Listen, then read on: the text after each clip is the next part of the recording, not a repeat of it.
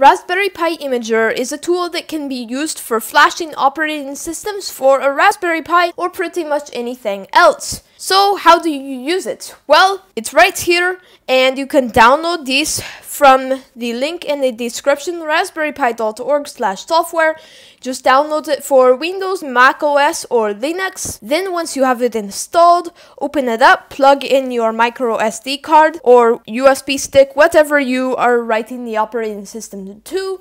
Click Choose OS and then select your operating system, whether it's Raspberry Pi OS, something else here, or a custom image.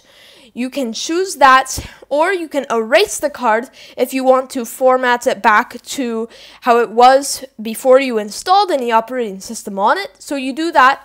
I'm going to go with Raspberry Pi OS here. You do choose storage, and then you want to select your microSD card. So I will do that here, and then click write, click yes, and these will write.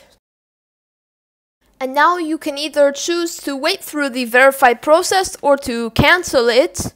And now you are done here. You can remove the microSD card or whatever you have.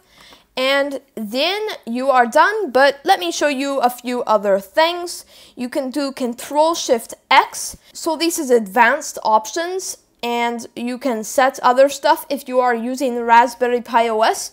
So I recommend that you look through here. You can, enable secure shells, set your host name, pre-enable Wi-Fi and stuff like that. And so that is a thing that is fairly new to Raspberry Pi Imager. I recommend you look through that.